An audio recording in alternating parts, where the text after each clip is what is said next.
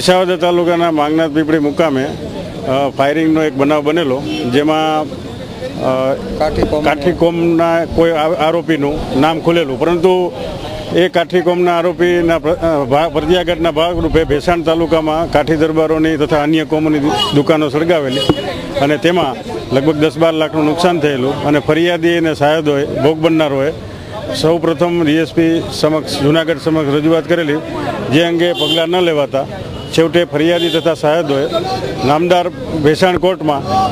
Private complain દાખલ થયેલ છે અને જેમાં પૂર્વ મુખ્યમંત્રી તથા પૂર્વ ગૃહમંત્રી, એમએલએ, રાજકીય આગેવાનો ઉશ્કેરણીજનક જે ભાષણ કરેલું છે તેને પણ સમાવેશ ફરિયાદીએ કરેલો છે, ફરિયાદમાં જણાવેલ છે અને આ ફરિયાદ સંબંધે નામદાર કોર્ટે CRPC 202 નીચે ઇન્કવાયરી હેલ્ડ કરેલ છે। અમારી કોમ એક લઘુમતીમાં કોમ છે, બરોબર છે। એના અમે જે રાજકીય રોટલા શેકવા માટે કોઈના કોઈ ઓથા નીચે એમ કે ઓલી યુનિટી બનાવો, ફલાણું આ કરો તે કરો, એવા રાજકીય માણસો જે પેલા ગુજરાતના નાચ કહેવાતા એને બીજાને અનાથ કરી અને પોતાએ નાચ થવું છે, એવા માજી મુખ્યમંત્રી કેશુભાઈ પટેલ તેમજ વિઠ્ઠલભાઈ રાદડિયા, નરેશ પટેલ, ગોરધનભાઈ ઝડપિયા,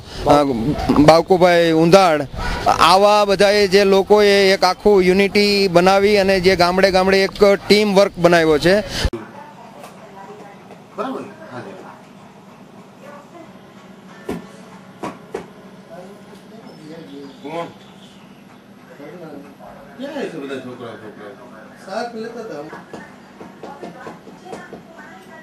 કાળો નંબર થઈ ગયો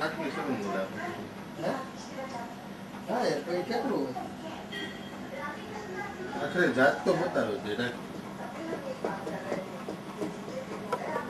એના જોડે જ ખંભે બંદૂક ફોડ્યો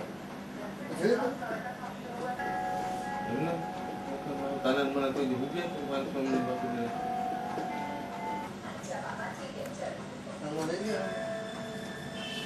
કોફી લઈ જાઉં